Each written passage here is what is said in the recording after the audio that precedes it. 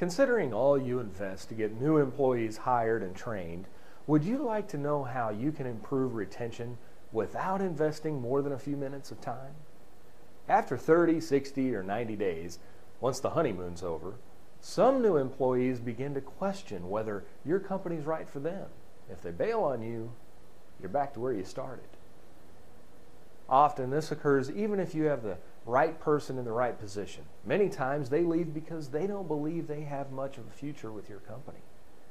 Imagine how much more confident and excited a new employee would be if he knew you analyzed characteristics of your top performers in various positions, then showed him how he too has the potential in these areas. Sound difficult?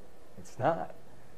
Just at a glance of Joe Sample's Personality Plus report shows that he got a 94 when considered for an outside sales position, and that's fantastic.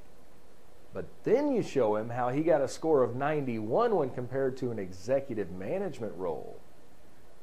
Taking just a few minutes of Joe's time sets a self-fulfilling prophecy into motion and shows him that he has a bright future with your firm.